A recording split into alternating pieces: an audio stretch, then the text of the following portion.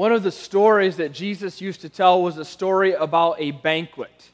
There was a man, and sometimes when he told the story, he was just a wealthy man. Sometimes he was a king.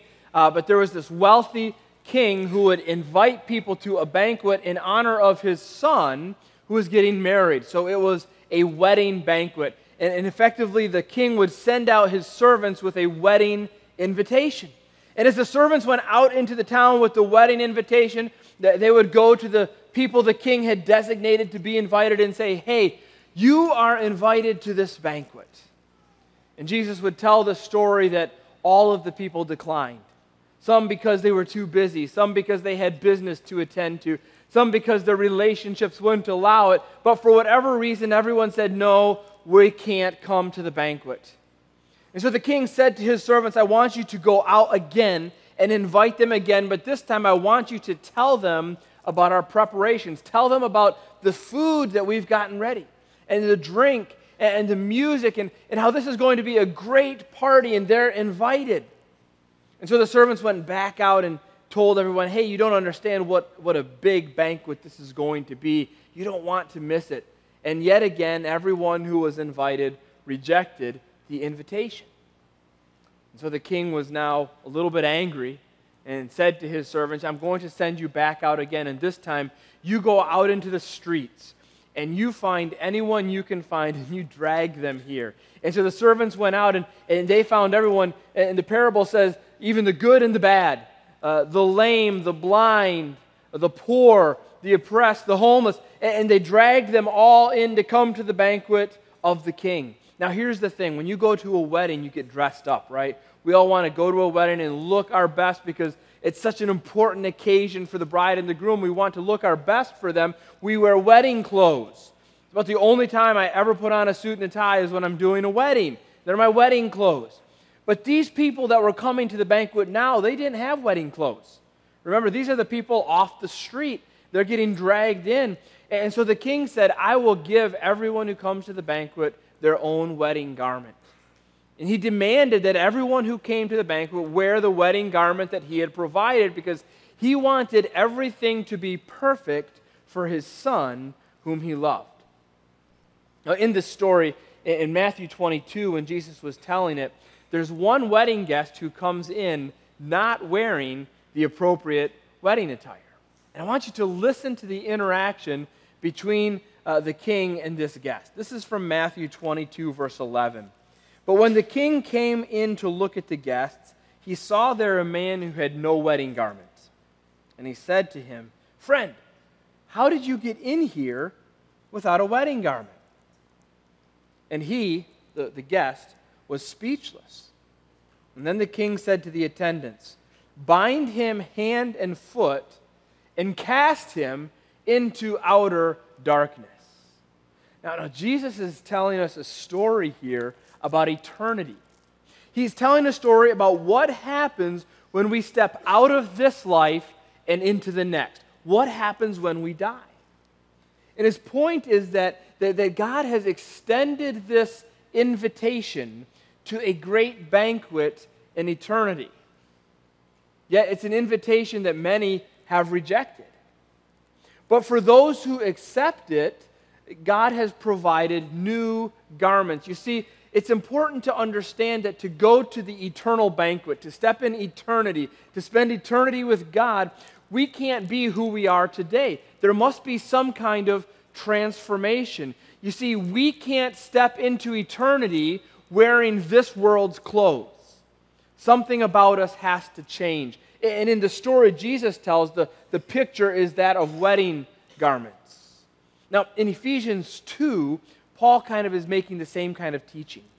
He's saying when we step into eternity, when we step out of this world and into the next, unless something has changed about us, we cannot be there with God. And so Paul paints this picture. It's kind of like a before-after picture of who we used to be, who we once were, and who we are once we have Christ in our life. And this before-after picture gives us an idea of what it means to be transformed so that we can spend eternity with God the Father.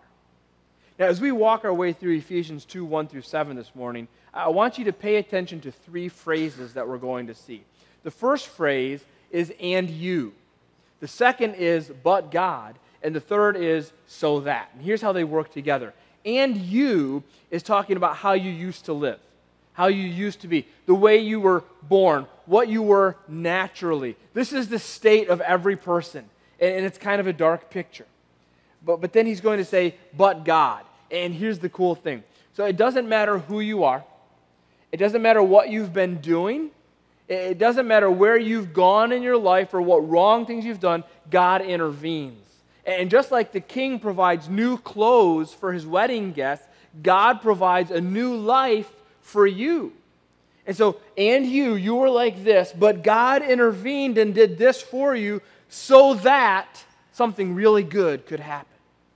All right, so that's kind of the rough outline of what we're going to see today in Ephesians 2, 1 through 7. It's a before-after picture. It helps us know where we've been and where we're going. And you, but God, so that.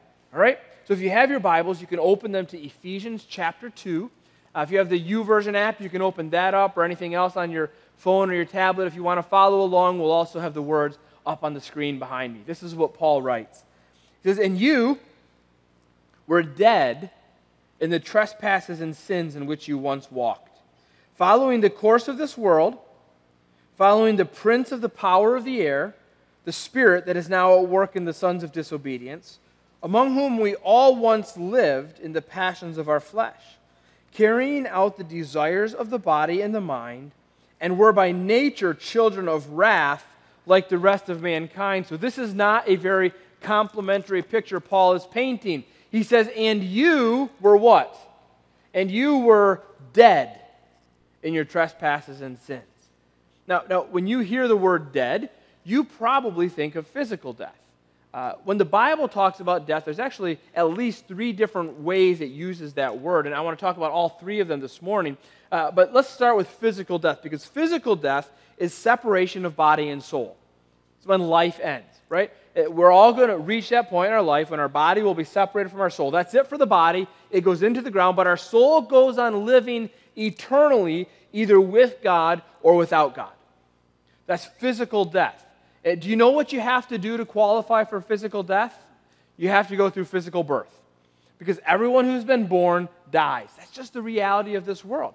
Everyone who's been born dies. James wrote, it is appointed unto all men once to die. So we all die physically. But there's another kind of death that the Bible talks about, and this is spiritual death. Spiritual death is separation from relationship with God. You see, sin always causes separation. When we do something that we know is wrong, it causes separation. How many of us have had a relationship that's been broken because we've not treated someone as we should? When we do wrong, it separates us. And the same is true with God. When we don't follow God's law, God's guidelines, it separates us from Him. We're no longer able to live in relationship with Him, and we were created to be in relationship with Him. Now here in Ephesians 2, Paul actually walks through 4 reasons why we are spiritually dead. And all of us fit in this category. The first reason he gives that we are spiritually dead is because we followed this world. Listen to what he writes. He says, you're dead in the trespasses and sins in which you once walked, following the course of this world. Now this word following, you could also think of this as influenced by. All of us follow. We follow people, we follow ideas, we're influenced. And whatever it is that you choose to follow influences you to be the person that you are. So what I allow to be poured into my life, whatever influences that may be, maybe it's social media, maybe it's television, maybe it's movies, maybe it's music, maybe it's the books I read, the people I hang out with, all of these ideas that I follow, they change me and they make me who I am. And Paul says one of the reasons we are separated from God is because we follow this world. You see, the world tells us that we ought to chase after power and pleasure and possessions. And when we chase those, they lead to separation, because God's way is that we choose servanthood and submission and contentment and generosity. But far too often we choose the world's way and we follow the world's ideals and the world's agenda, and that separates us from God. And Paul goes on to say it's not just that separates you. You're also separated from God because you follow the spirit of the air, which is the devil. You see, in the Bible, it's really clear that Satan is a real being. Now, he's a real being who seeks to destroy God's people by tempting them and trying them.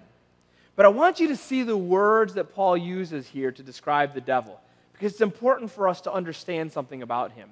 The devil is a created and a limited being. See, Paul says here he's what? He's the prince of the power of the air, not the king. He's not the most powerful being. He's the prince. He's limited. And of the power of the air, that's a place. The devil exists in a place. He's not everywhere. He can't be everywhere because he's a created being. He's limited to one place at a time. And he says he's now working, which is to say not forever. The devil is limited. He's limited in his power.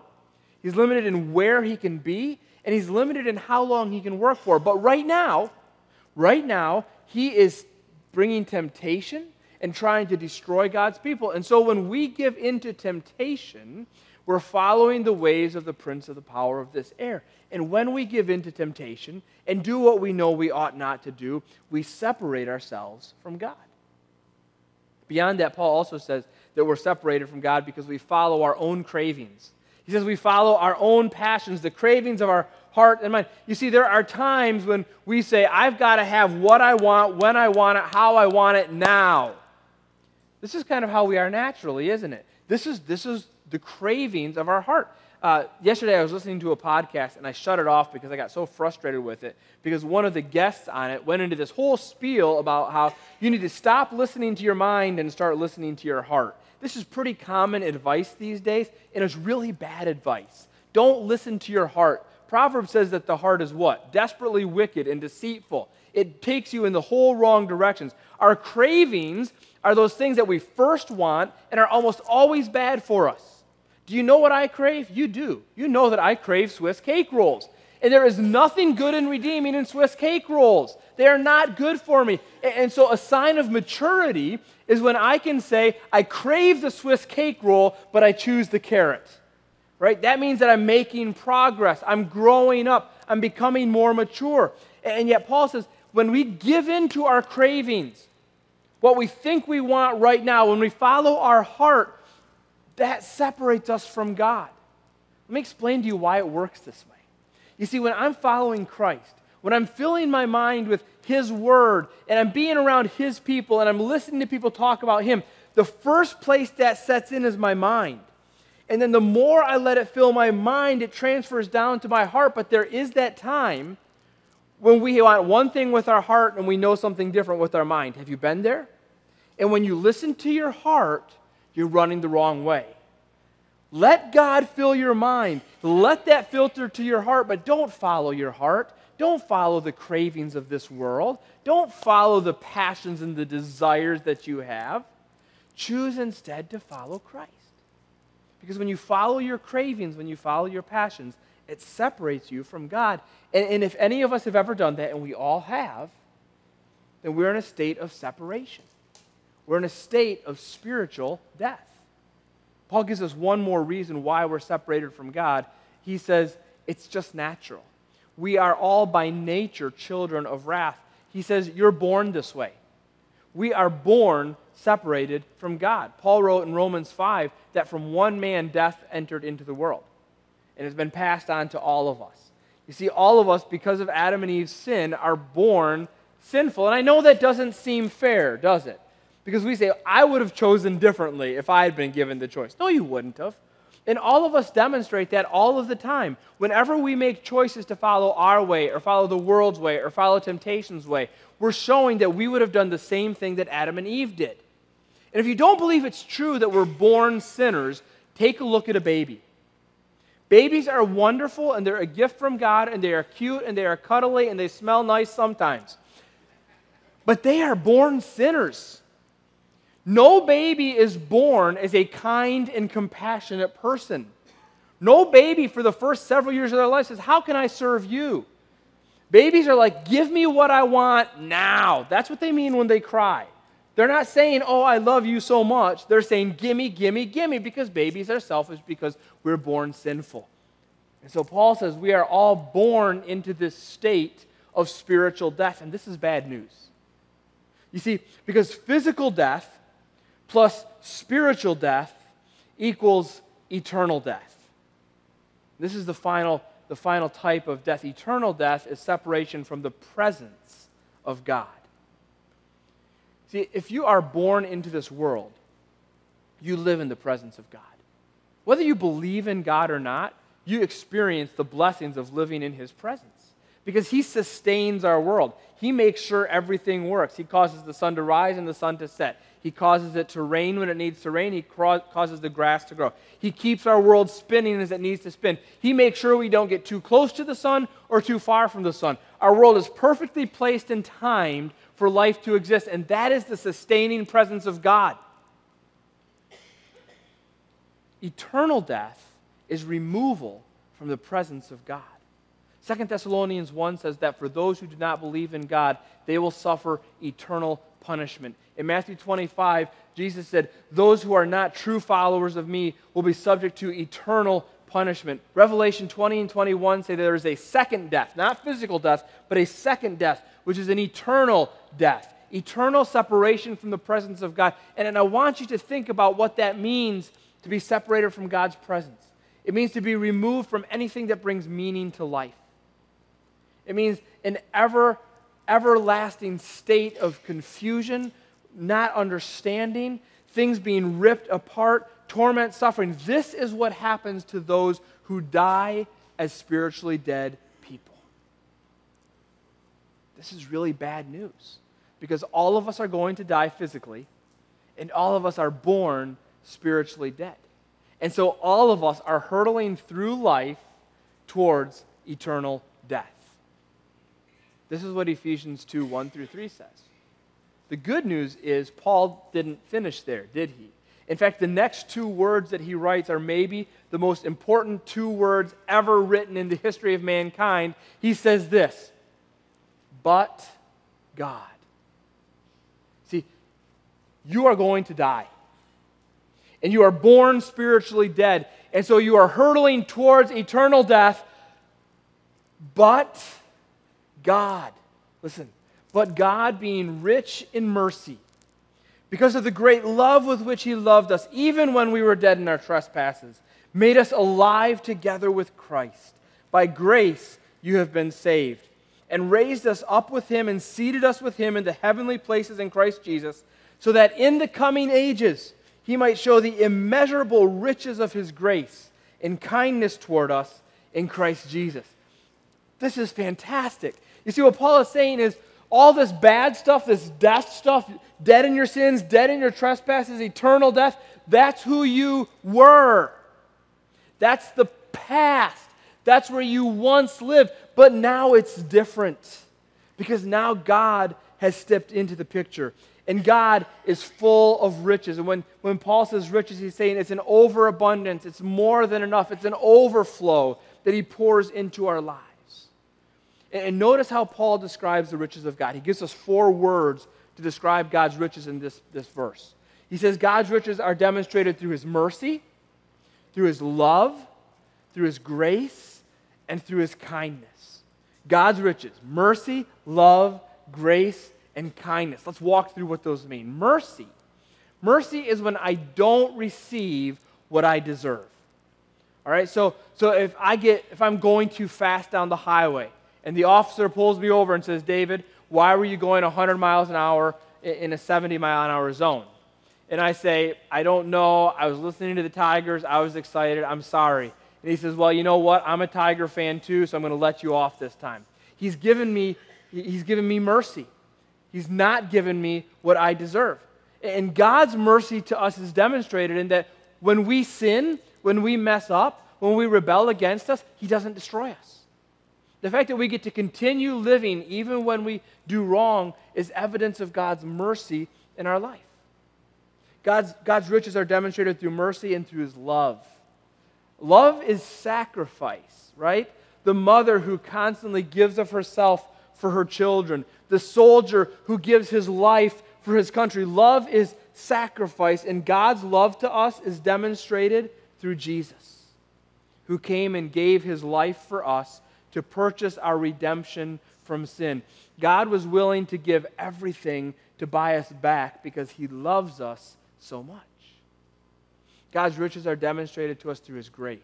Mercy is when we don't get what we do deserve. Grace is when we're given something that we don't deserve. When I give my kids a cookie, that's grace. When the sun rises, none of us have earned that. That's grace. Well, when I'm promoted without merit, that's grace. You see, grace is when I receive something that I haven't earned. And Paul says that salvation comes through grace.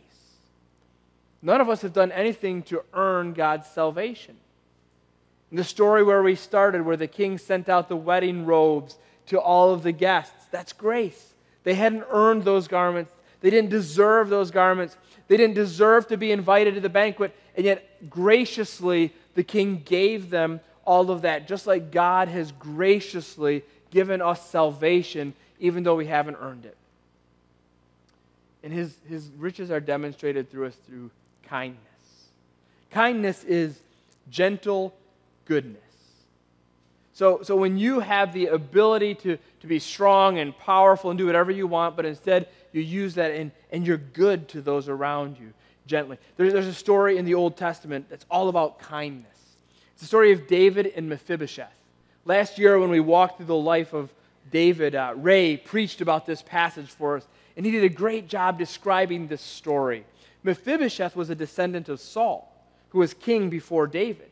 And when David rose to power, all of the descendants of Saul ran for their lives, because in those days, when a new king came in, he destroyed the family of the old king. But David wasn't like any other king, and one day David said, I loved Saul's son Jonathan, and so for Jonathan's sake, I want to show kindness to the house of Saul. Are there any descendants of Saul who are still alive? And someone said, there's this one guy, Mephibosheth, but he's lame. He was dropped as a child. He can't walk. And David said, bring him to me.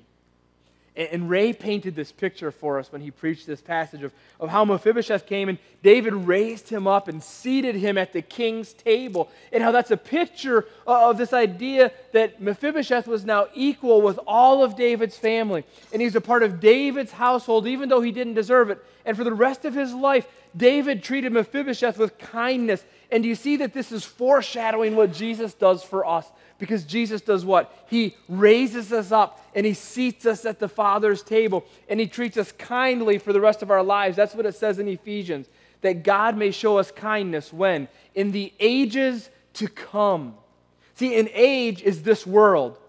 And there are ages to come after this world. That's eternity. And God's whole plan, this is the so that. God's whole plan is that he was willing to purchase us, to buy us back, to show us mercy and love and grace, so that in eternity he can demonstrate kindness to us by raising us up and seating us at his banquet table.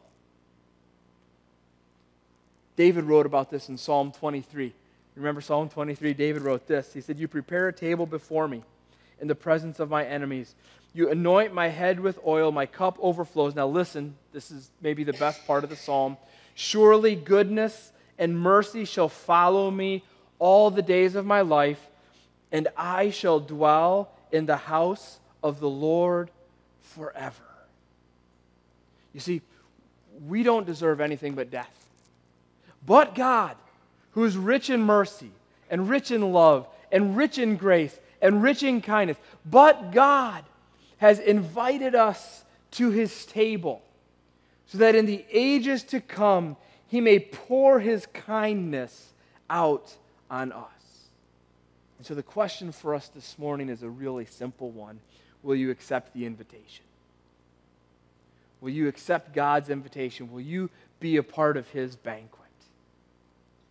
Jesus gave his life so that you can have eternal life. See, all of us are going to die, physical death.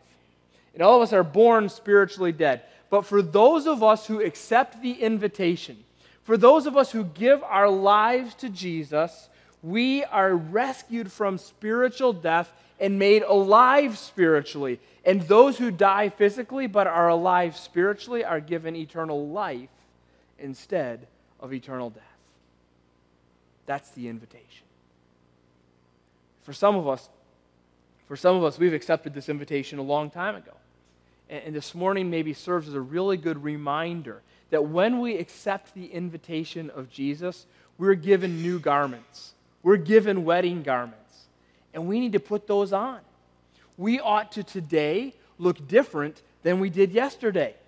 We ought to be constantly going through a process of shedding the old clothes of the old world and putting on the new clothes that God has given to us. And so maybe if you're like me this morning, when we talk about accepting the invitation, this is a time to say, what can I shed that's from the old me? And what has Jesus given me that I can put on to live in His presence? In Christ, we are invited. And so this morning, we're going to remind ourselves of that by accepting the invitation to come to the table. This is God's table. This is communion. And we celebrate communion here at the gathering. It's a reminder to us of what Jesus has done for us and who He has made us and who we are going to be in the future. And so this morning we want to remind ourselves of that. I'm going to have the band come on up, and in just a minute I'm going to pray, and then after I pray, they're going to play a song for us. And while they're playing, the invitation is open. You can come and join us at the table. We celebrate what we call open communion here. And what that means is that we don't decide who's in and who's out. We don't decide who can come to the table and who can't. That's between you and God. And so if you've accepted Jesus' invitation, then you're invited to the table. And we'd love to have you join us. As the band is playing, come on down, take one of the crackers, take one of the cups of juice, and go back to your seat. And once everyone's been served, then together we'll partake. But as you sit there, I want you to think this morning about God's invitation to you. Whether you'll accept that invitation. Think about God's riches, His mercy, His love, His grace, His kindness, His faithfulness. Let's pray. Father, we were lost without You, and You reached out and found us. Thank You.